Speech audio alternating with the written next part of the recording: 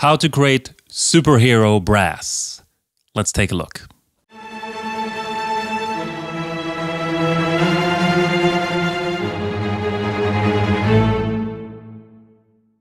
Hi there, this is Sam with Second Tier Sound. Really nice to see you here.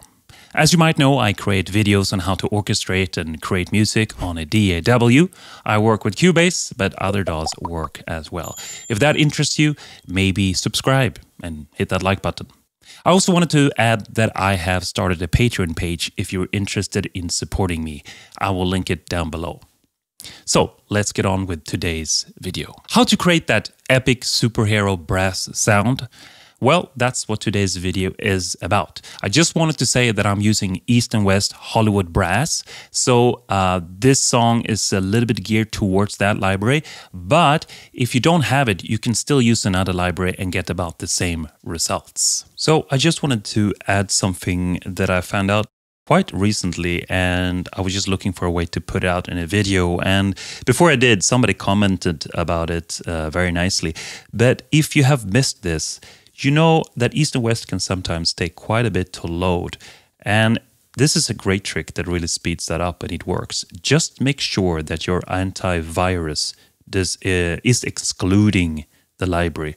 So just go into your virus program and make sure to exclude the folder where the East and West is located. And I guarantee you, you will see East and West load much faster. So make sure you do that. Okay, let's get on with the video. Okay, let's dive deep into how to create epic superhero brass. I want to say I've gone quite detailed, and that is not always necessary, but I'm just showing you what is possible here.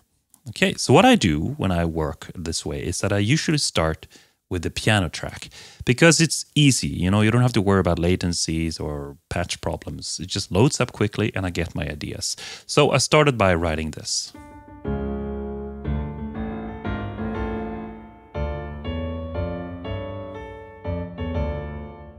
So when I've done that, then I start to work on my brass parts. And it looks like, wow, this is a lot. Well, I just wanted to mention that in another video I have done, I'm showing that you can create these sort of key switch patches yourself with East and West by using expression maps. But I didn't realize that only the Pro version of Cubase has this. So here I'm showing how you do it the way actually this library was created, by having MIDI channels to your main channel. So I have trumpets and then a bunch of MIDI channels, and then I have horns, French horns, bunch of MIDI channels, trombones, blah, blah, blah, and so on, and tuba. And it might seem like a lot, but if you have it as a template, it's not that much. And also, Cubase has a nice function. You basically just click there, and then it's only showing the channels that are used. I'm not going to do that today, but that's another way to make it seem less confusing. But I just wanted to show you quickly here in the East and West that I have a patch that I've created. I've shown this in another video as well, where I have all these different articulations loaded already. In this case, we don't need that many. In most cases, when you need funfair patches, you can do really well with just the shorts mod versions of East and West. You can do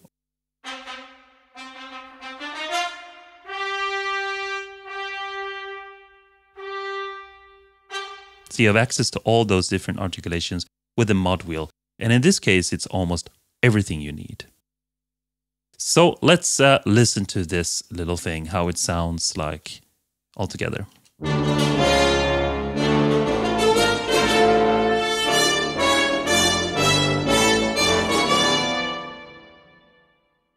So let's talk a little bit about the way I have divided this up. I have trumpets at the top. It's almost like the string family. If you think of violins at the top, the trumpets at the top, then the French horn come later, the mid-register. And then I have trombones and lastly tuba. Now, tubas and trombones can play about the same register. Bass trombone can go as low, but I find that the tuba has a warmer, rounder sound. So I like to have that at the bottom as the bass. And then usually my trombones work as an octave or a fifth above. And what I normally do is that I take a, for example, this, we have the horns suspended accent patch, because it's not a legato, and that means I can play several things at the same time.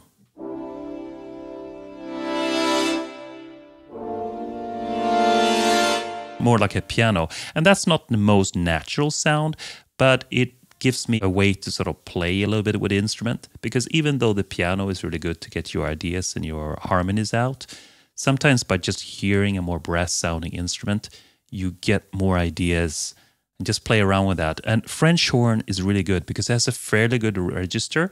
And yes, the main workhorse here is basically your shorts. As I said before, you can create most of them. And you can see I have used most of that. Let's go into look at the 3 trumpets short. And I'm going to select the legato I've used here as well. I've selected 3 trumpets because it's a bigger sound. Okay, in here, we can see I start with the shorts here. And then I go over to legato here. I've doubled actually here to get a little bit more attack. And then back to the shorts. I could have used the shorts the whole way, but I just wanted that swell that I created in the legato patch, and I felt like it sounded a little bit better with the legato. And also I get a little bit of a slur here. Okay, let's listen to just that one.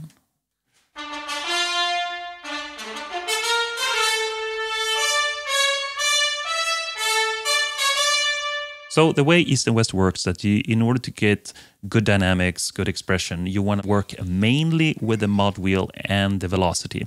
The velocity here, as you see, creates louder attack, louder sound. You have higher velocity and lower the other way around. So you see I've worked that a little bit here. And then you really want to go into your modulation. And this is where you work. Because this patch, if I play here on the lowest, if I have nothing, the mod wheel all the way down, it's a short sound. And all the way up, it's an infinite long. In between, they have a few different marcatos. Yeah? That's a staccato. So different versions. So you have to figure those out. I think there are about 4 or 5, depending on the patch, different layers. You can see that in the library itself. If you look at it, let's see if I can get it up here.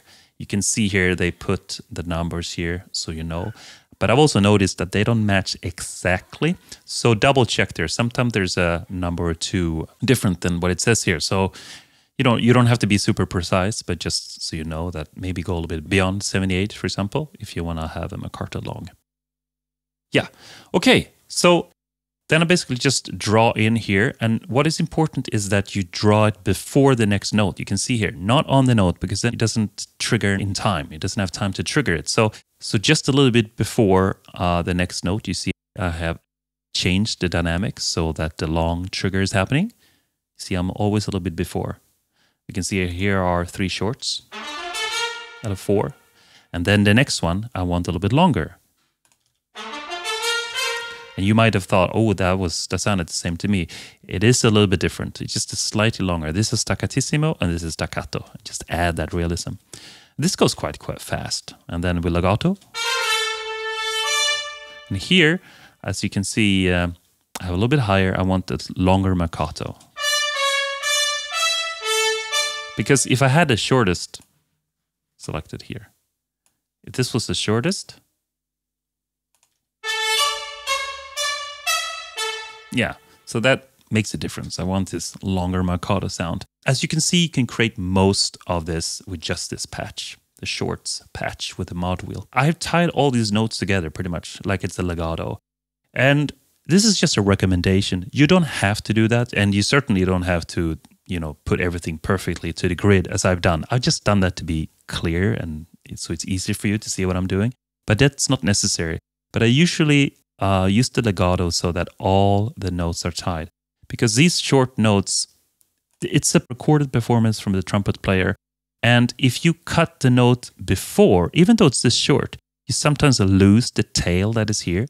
You can hear that on this longer tone here, note, sorry. Yeah? It sort of stops playing here, but then the tail goes down. So if I cut it here, it works. It sounds pretty good because I have a reverb on. But if you didn't have that reverb, it would sound more cut off. So it sounds more natural that way. So you get a natural arc that you don't have to record yourself. You don't have to change the expression, okay? especially here. If you had a long note, a ba da da da da, that will be different than ba ba ba ba. You understand? Sort of the arc goes down a little bit before and makes it sound more natural. So I record the melody, play it in, I use the legato, and then I use the articulations. If necessary, I work with the velocity if I want a stronger or softer note. And absolutely last, if necessary, I go into the expression and work a little bit with the volume if there needs to be a sort of crescendo or diminuendo. If you find that the marcato or the staccato are not the length you want, then obviously you can go in and lower it a little bit.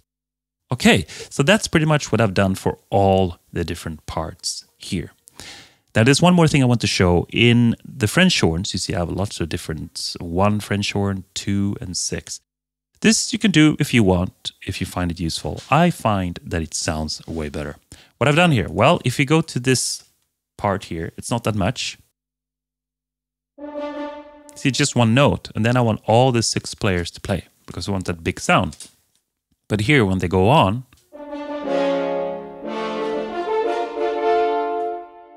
I want it to be consistent dynamically, so I always have 6 players. So suddenly in here, I have chords, triads, and so I don't want it to sound like 18 players. I want it to sound like 6 players. So I have used a 2 horns patch here. You don't have to do this, and if it sounds like a lot of work, it isn't, because I played this all in using just this patch, and then I just moved over the notes that I wanted to be here. So it's not a lot of work to do this, actually.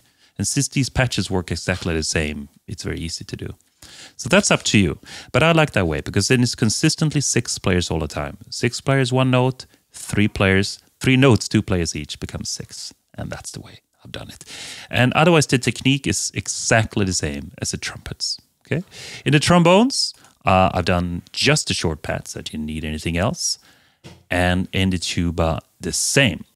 In general, the tuba plays the bass for me. The trombones can also do that, but I've done it, if you think about the string family, the cello and the contrabass, they usually play an octave apart or a fifth. So that's what I've done here as well. The tuba is the bass note, basically, and then the trombones are doing fifths or an octave when necessary. And that's a pretty good standard arrangement. You can definitely do it other ways, but as a start, really good idea. And then the horns here are the mid-range, so I have a lot of chords here. Not too tight, can be done, but usually triads or fourths are really nice. And in general, I put more chord notes in here. And then the trumpets, I generally do melody. Since the trumpets are higher up, it's easier to have tighter intervals there, like thirds or seconds. The higher you go, the shorter the distance between the intervals. The lower you go, the bigger the distance. Otherwise, it starts to sound muddy and weird. What does it sound like with the tuba and the trombone together?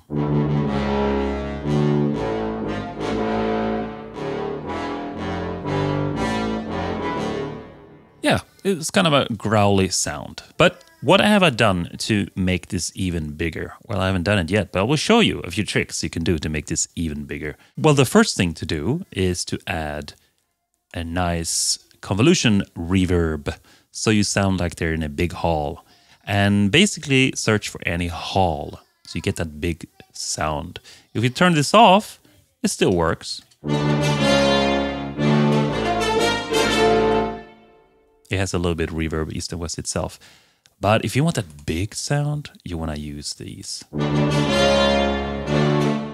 So I put this on the main bus.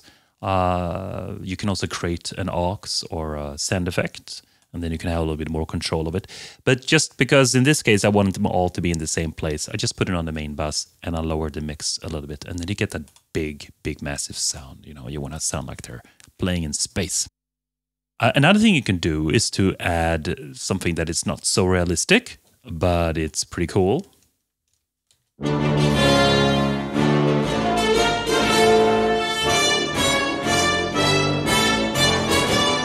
I hope you could hear that. Maybe you need headphones, but I added some low rumble. And this is a patch called Low Brass in East and West.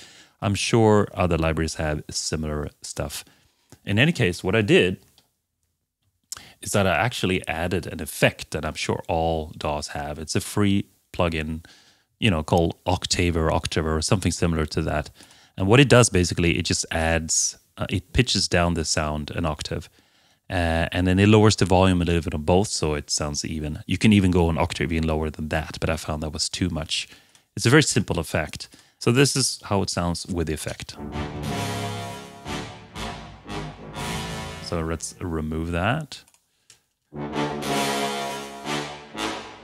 So it's a subtle effect, but you hear that low rumble. So I didn't work too hard on this patch because it's not heard so much. It's just rumbling, so it doesn't have to be perfect. But I think it adds an extra low bass to the whole thing. Yeah, another thing you can do is obviously add percussion.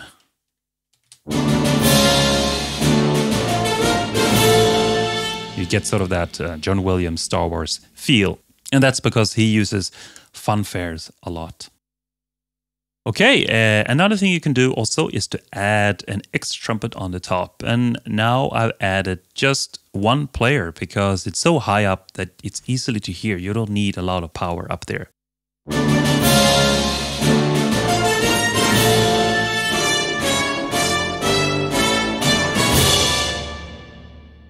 So I hope that was useful for you. If you found it useful, perhaps hit that like button or even subscribe if you haven't already. And also, I just want to say, if you're interested in these MIDI files, then head over to Patreon and my Patreon page that I've linked below, and you can have access to those if that interests you. Until next video, have a great time. Hope to see you soon.